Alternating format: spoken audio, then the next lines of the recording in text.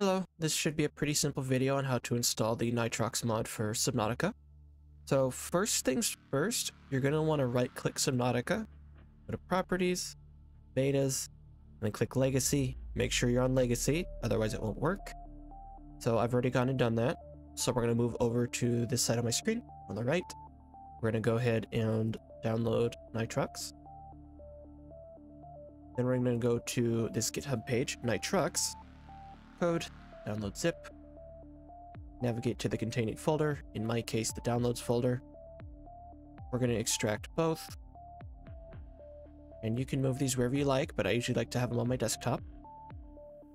So first things first, we're going to open up the nitrux-main folder. We're going to go to config.sh. Now you see here it says steam dir, so we're going to need to find our steam directory. Should be pretty simple. You can navigate to it however you like. In this case, I'm going to go to Subnautica, right click, properties, installed files, browse, go back to Steam, click that, copy. I'm going to go ahead and paste it in here, save it. Then we're going to go ahead and go down to add a game on Steam, add a non-Steam game, browse, desktop, find the Nitrox folder, NitroxLauncher.exe, select, add selected programs, search for it, right click it, properties, compatibility. In my case, I'm using Proton 9. So we're going to do that. I'm going to hit play. Now we're going to go ahead and go to start server. We're going to let it run, do its thing. Server should be good to go. Now, the issue you're probably going to run into is if you try to play multiplayer from here, it's not going to load anything. That's fine. So we're going to move over to the nitrux-main folder. We're going to right click it. We're going to click open in terminal. Then you're going to want to type /install.sh space setup. Okay. Oops, I forgot a quotation mark. It's my fault. A little funky. There we go. And now, as we can see, it says Subnautica and Nitrox are both installed. We're going to hit Y for yes. And we're going to double check these steps. Open your Steam library. Right click on Subnautica. Make sure it's Legacy. We're also going to want to do one more step. Properties. Go to the launch options. Type dash nitrox space C : / nitrox with a capital N and with a backslash. Close out of that. Good to go. So now everything should be configured. Should be pretty straightforward. So we can close out of this terminal.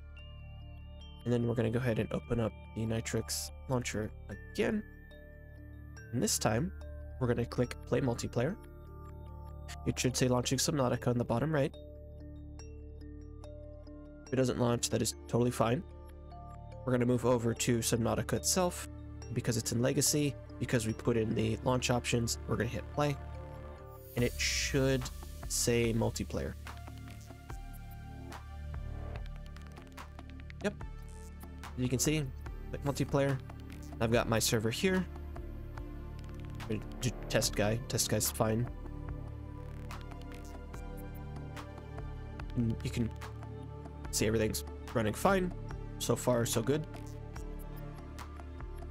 It launches. Here we are in multiplayer. We got chat and everything. Type. Good to go. So I'm gonna go ahead and quit out. And if you get an error like that, it's fine. It's not a problem. So now we're gonna go ahead and port forward. In your case, you might have to...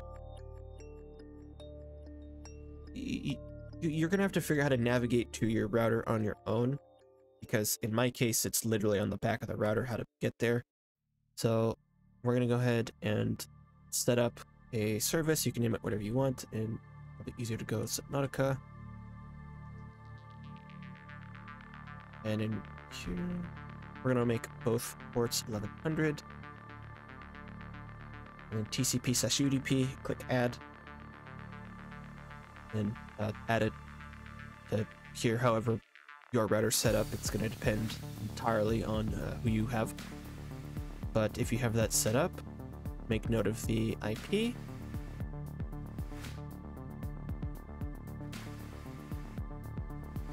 Multiplayer, add a server, name it whatever you want, change the host to your public IP, add. You should be able to load it up. We're going to make test guy green this time. And now I've loaded onto my public IP. We should be good to go.